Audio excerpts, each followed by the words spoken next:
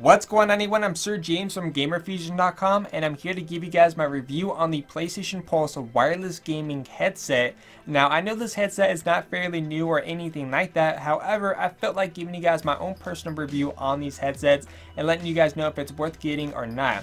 So first off, we're going to take a quick look around what the packaging looks like, see all the items that are included within the packaging, and of course going over different sections such as build quality, microphone, and so on. So first off, let's go ahead and go over the price and the packaging. Now the price when it originally came out was for $150, which is $50 more than the previous version, which I forgot to mention that they do have another version of these headsets, which are about $50 cheaper. However, based on everyone else's reviews that I've seen online, everyone prefers the newer one for pretty much a lot of different reasons compared to the old one. So just letting you guys know what basically the community thinks overall. Now, like I said, the original price when these came out were $150. However, these started to go down in price. For example, Best Buy is now selling these for $130.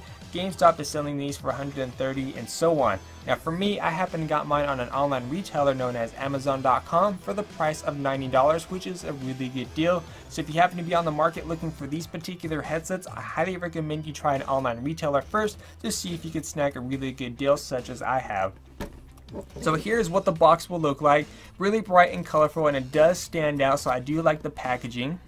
I know there's people out there who enjoy styles of packaging, and this is one that I do enjoy. Now what's cool about these headsets is that, even though it says PlayStation 3 right here on the box, you could use these for the PlayStation 3, even the new PlayStation 4, which I've been using mine with. You can also use it with any device that features an audio jack, like a PlayStation Vita, an iPod, basically, like I said, anything with a headphone jack, you could use these headsets for. So first off, let's go ahead and take a look at what's included inside the box. You do get this little USB wireless adapter dongle, which you'll use with your PlayStation 3 and PlayStation 4. You'll also get this audio cable. Pretty good in terms of length. Obviously, I'm not completely arm's length, but you do have a good, size cord right there, which you use with basically, hooking these up with anything with an audio jack in it. So if you want to use these with your PlayStation Vita and so on, pretty simple as that. And of course, you also get the headset minus the stand because that's a different product for something else. But you do get the headsets, which look really nice and they're extremely well done. So I guess first off, since I'm completely new to doing a headset review, I figured we'll go ahead and start with the build quality. How does the build quality feel? Does it feel like it's cheaply made? Does it feel like it's heavy duty? Something that's going to last a while? Because if you're going to fork up the extra cash, the build quality and pretty much everything else along with that better be good overall. I mean, like I said, for the price you pay, the higher the price you expect, higher the quality. So let's go ahead and start with the build quality. Now, build quality altogether, if I were to give it a rating out of 1 out of 5, I would definitely give these a full 5 out of 5. Because to me, these don't feel like it's cheaply made. These feel like it's been taken care of. Felt like it's meant something to last you a while.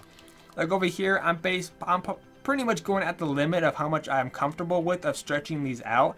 I feel like if I go any further, I may do some type of damage to these headphones, which I do not want to do. So these work with anyone with a small, medium, and large heads. And of course, for me, I'm the person with a medium-sized head with large ears, which I'll go into the reason why I mentioned my ears within this video. So build quality is really good. Of course, to adjust it, you have like these little metal tabs here. So that's an indication right there that these are definitely going to last you a while, especially if you happen to be adjusting your headset quite often. Usually headsets where these are made of fully plastic tend to break pretty easily.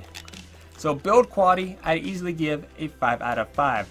Now, in terms of comfortness, honestly, these are really, really comfortable. I know there's been people who kind of been picking between the old version or this one, and usually some of the minor complaints usually been like this little small padding you have on top of the head. It's just a little bit of thin padding compared to the previous version of the headset, but you do have a ton of cushion on the ear cuffs, as you can see.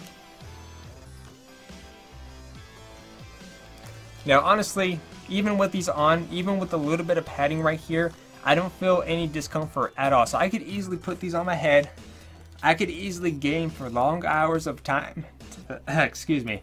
I could easily game for hours at a time, and I don't feel like, you know, I have to take these off. Compared to my previous headset, which happens to be the Triton Ghost Recon Edition headset, those features 5.1 surround sound, and even after a while, it feels like my ears are getting hot to where I have to take them off. For these ones, I don't feel that at all. Even with my large ears, these feel extremely comfortable. I don't feel like, you know, it's getting hot around the ears or anything like that. Even with the small padding on top, I don't feel like any pressure there. I mean, I don't feel like it's like, wow, these are hurting the top of my head or anything like that. Like I said, nothing at all. No discomfort from these headsets that I'm getting. Like I said, everyone's a bit different. But for me, I don't feel any discomfort at all. Even with the small padding on top, all the padding over here, even with after long hours extended time, I don't feel like my ears are on fire or anything like that. So in terms of comfort altogether, I'd give that a 5 out of 5. Next up is the microphone, because, you know, if you're paying for a headset, it's got to have a microphone in some way, and it better be a good microphone. Now, the previous version of the headset featured a microphone which extended out. These ones, on the other hand, as you can see, you don't have any type of mic that extends out at all.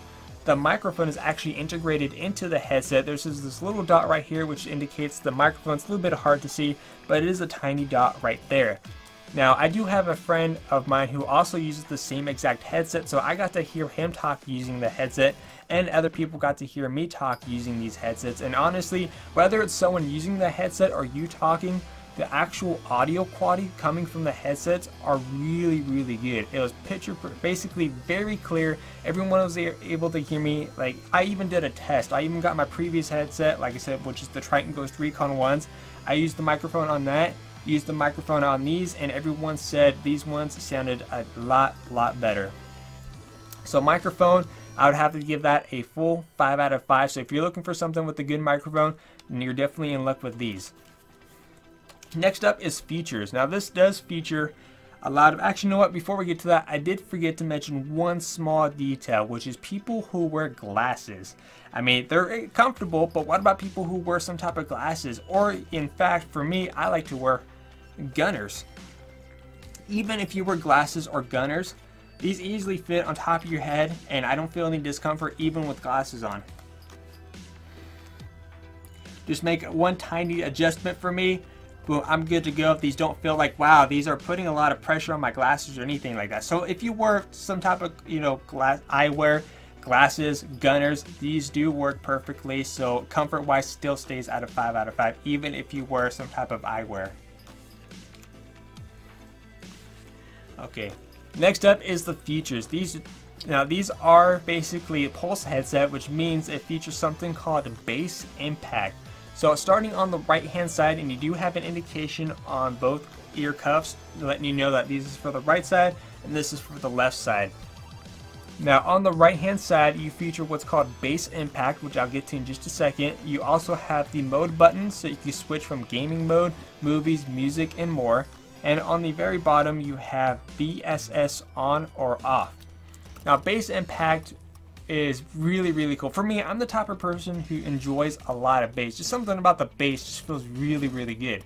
And of course, the type of games I like to play happen to be first-person shooter games such as Battlefield.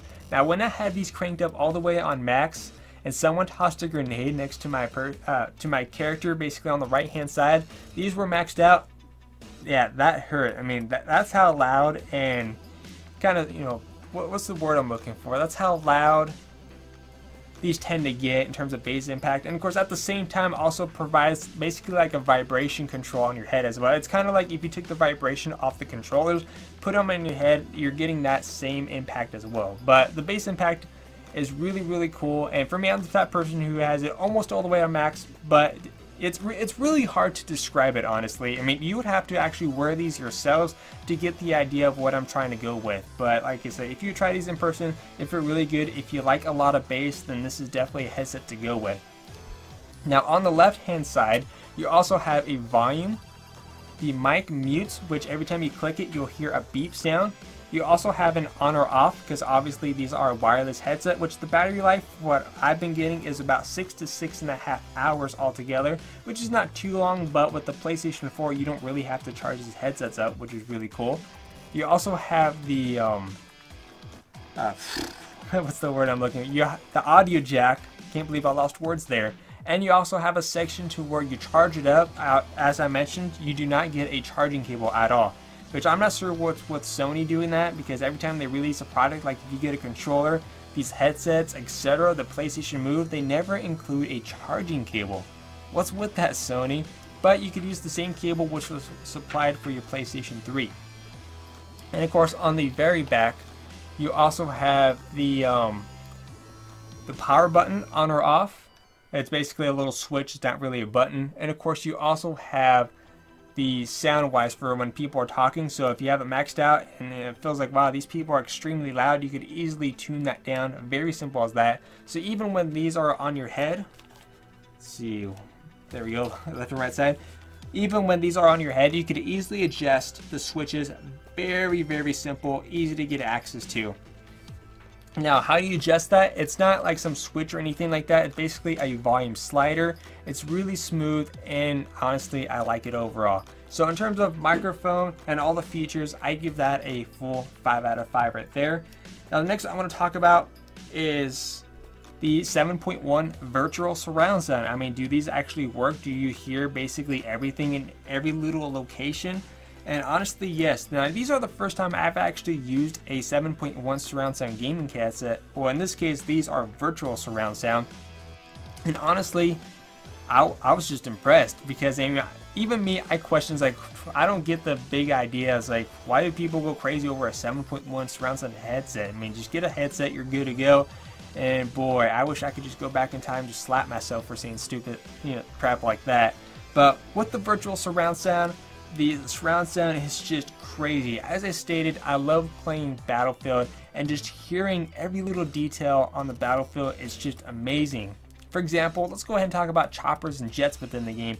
I could easily pinpoint it, just me sitting in my chair going, yeah, there's a chopper right behind me over here. There's a jet flying right overhead. There's crazy stuff like that. You could hear guns over in the distance. Okay, I hear a gun battle going on in this location. Alright, there's someone shooting at me from this location. There's someone running behind me. You could hear basically the details for every little section within the game, all the way around you, full 360. 7.1, I mean, it's hard to describe it. You have to actually use the headset to get an idea of what I'm talking about. But you could hear where everything is coming from within the game. It is crazy. I love it, and honestly, I just fell in love with these right away. As soon as I heard the surround sound for the first time, I was like, oh my god, why did I not get these to begin with? But like I said, the surround sound is just crazy, and I would give that a full 10 out of 10. If I could go higher than that, then I would. But like I said, if I were to rate the surround sound at least out of a 10, it would be a 10 out of 10 right then and there. Now, as I stated, you could use these with your PlayStation 3, which is indicated on the box it comes with.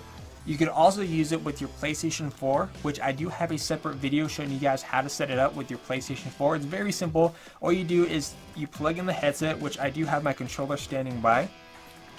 Let's see, basically plug it into the headphone jack, like so. You take the other end, plug it into the bottom of your PlayStation 4 DualShock 4 controller. Simple as that.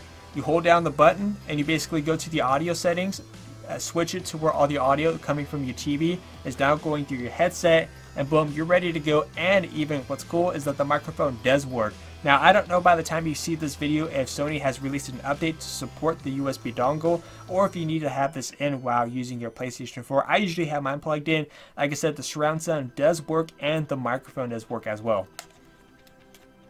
And the fact that you could use this with any device that features an audio jack is a great bonus as well. I've used it with my PlayStation Vita, and even the noise cancellation on the ear cuffs are really good. But just basically every little thing about this headset I love. Now, on a scale of 1 to 10, what's my final verdict for these headsets? Is it worth getting? Are these cheaply made? Whatnot? And honestly, if I were to give these on a scale of 1 to 10, I would easily give the PlayStation Pulse wireless gaming headset Elite Edition a full 10 out of 10. I would highly recommend it. Like I said, if you're looking for these particular headsets, I highly recommend an online retailer. But in the end, a full 10 out of 10 from me. But anyways, I'm Sir James from Gamerfuzion.com. If you guys have any questions, feel free to leave that in the comment section down below. And remember, Gamerfuzion empowers your gaming.